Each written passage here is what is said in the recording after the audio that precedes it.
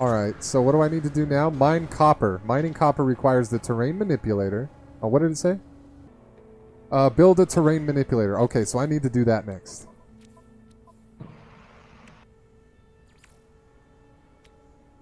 I need carbon nanotubes for that. Okay. I think I can build those. Man, these guys look like they're going to be angry. Yeah. More chromatic metal. So I've got my terrain manipulator built. Gather copper. Activate the terrain manipulator with triangle. Use analysis visor and compass to locate resource deposit. Oh, that's what the blue is. They're resource deposits.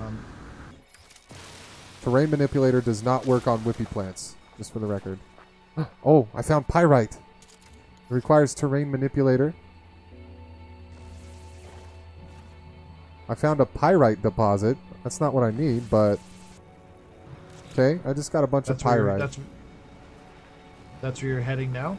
No, I'm stumbling around looking for copper deposits.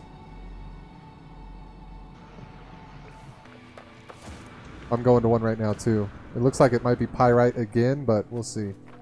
Oh, nope. I found copper. Does this plant... Found copper. Nice. Hey! Don't take it all. Oh, how much do I need? Yeah.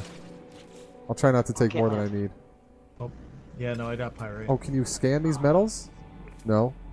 Looks like you cannot scan them directly. Oh it's my really cool gosh. that you need the terrain manipulator now instead of the regular mining beam. It adds a whole new thing. Yeah, it's interesting. Oh, I need 80. I need 80 copper. Oh, but with the terrain manipulator, you can just keep mining into the ground if you run out of metal. It doesn't stop. I didn't know you needed that. Needed what? The terrain manipulator. I didn't know I needed that. Oh, yeah. 45 seconds to process some chromatic metal. Nurse Bo, do you not have a terrain manipulator yet? No. Okay. I'll just take the rest of this copper then. Oh. Well, I'm trying to make one though. Oh, okay. Never mind. I'll leave it. Chromatic metal from me.